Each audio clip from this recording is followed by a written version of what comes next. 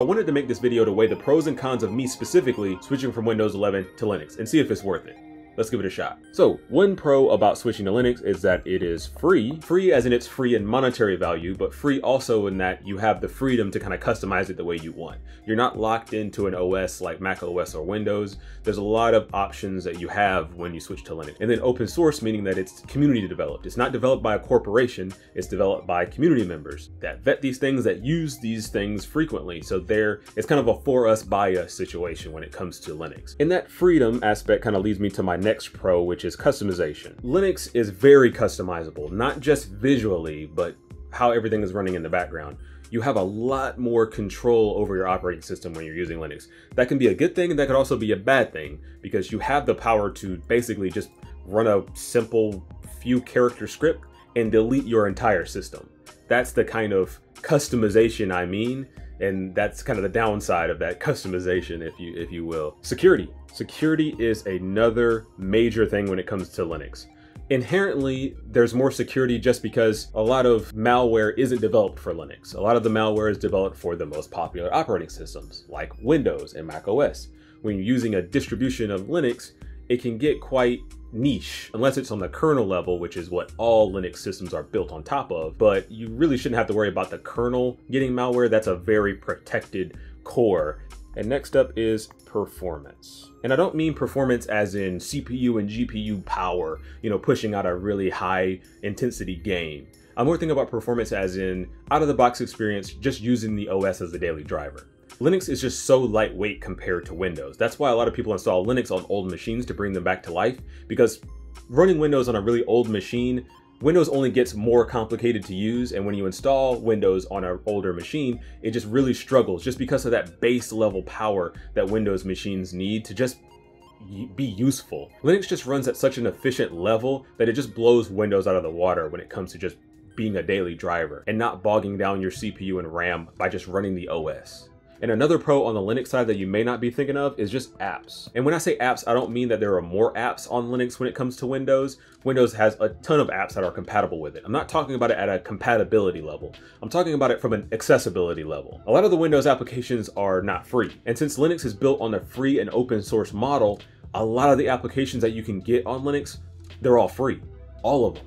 Video editing software, photo editing software. There's just a ton of free apps that are available on Linux that just don't, have a credit card option on them at all.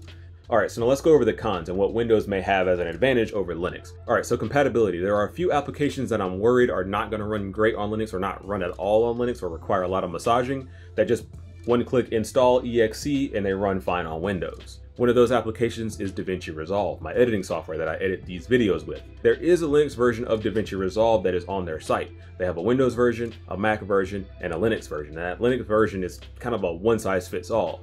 So when you run into an app that just kind of has one Linux install, you get worried that it may not run on your specific distribution because there are a ton of different Linux distributions. And the one I'm using is Fedora. So I was looking around on different forums seeing how much success people had running DaVinci Resolve on Fedora 39. And a lot of people were just having problems with it running, period. But they eventually did get it working.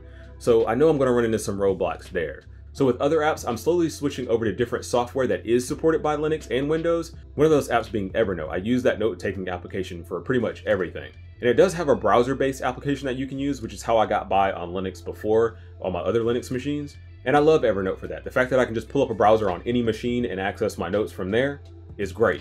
And it runs great on my Windows machine and it runs great on my Mac. The problem is they were developing a Linux application for it that you can install on your actual Linux machine and not have to go to a web browser. And I was actually in the beta program for the Linux build of Evernote. And after a while, I think I changed distributions and went over to a different version of Ubuntu or something like that. And I went back over to Evernote to re-download that file so I can get it back installed on my Linux machine. And lo and behold, they ended their endeavor on actually developing for Linux. So they just pretty much released a statement that said, yep, we're done. We're not supporting Linux. It doesn't really matter to us. We're just going to stick to Windows and Mac and browser. You're SOL. And I was like, man, that's tough. So I stopped paying for it. And that's why I switched over to Obsidian for my note taking. Not because it's free and open source, because it is not. It is developed for Linux, but it is closed source. So that was one less application that I had to worry about when switching from Windows to Linux, and I kind of followed suit for a lot of other applications as well. There is a learning curve when it comes to Linux. Luckily, I have a little bit of an advantage because I did study a little bit of Linux in college. I took a couple of the Red Hat courses, and I work with Linux every day now, from work to tinkering around with my single board computers, but not as a daily driver. I've never used Linux as a daily driver on my main PC.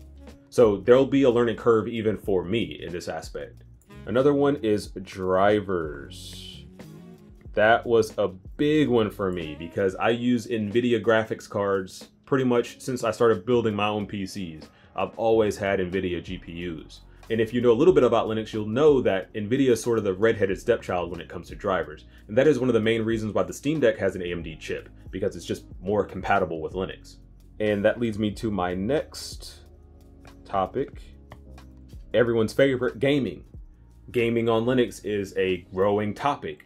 Back to the Steam Deck. The Steam Deck has catapulted gaming on Linux to a crazy level. Gaming on Linux had always been a thing, but then there's like this curve, like with the Steam Deck curve. It was kind of going up like this.